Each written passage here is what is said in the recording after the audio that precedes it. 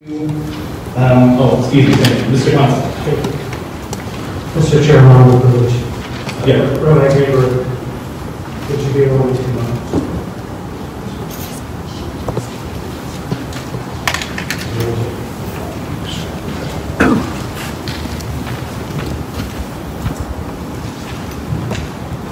Thank you, sir, for coming today. And I stand here humbled before everybody in this room, this body, administration, the public, to offer an apology to you for words that I said last night that came from my mouth, communicated but did not intend. And while I was aiming to seek perspective, clearly I stumbled in my words and thoughts and caused pain and caused harm in our community, to you personally, and to your congregation. And for that, I am truly sorry. Again, I apologize to you and to your congregation.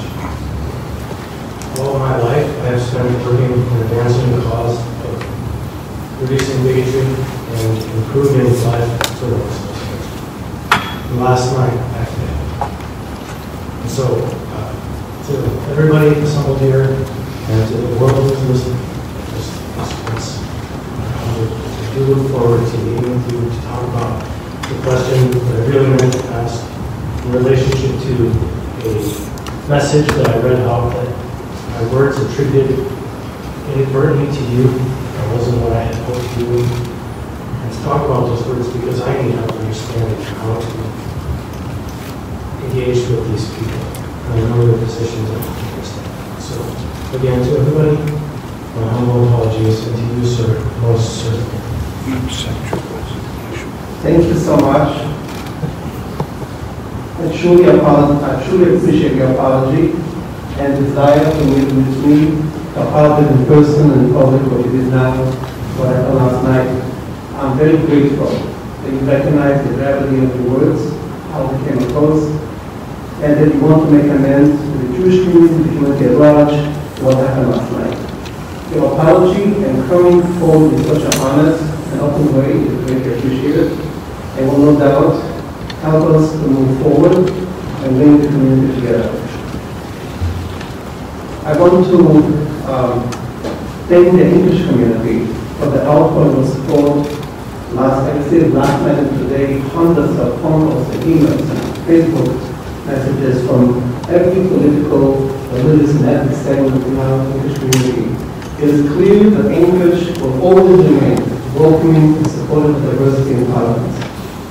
Second, I want to thank the mayor and members of the assembly who reached out to me personally and apologize for what happened last night. And again, I want to thank you for your apology, and I really accept it. I just want to take this opportunity to express again my appreciation to the mayor and the entire assembly for their effort to solve the problem that we have with homelessness and drug abuse in the community. As I mentioned in my original statement last night, this is a very noble cause and goes to the roots of the Jewish and American values.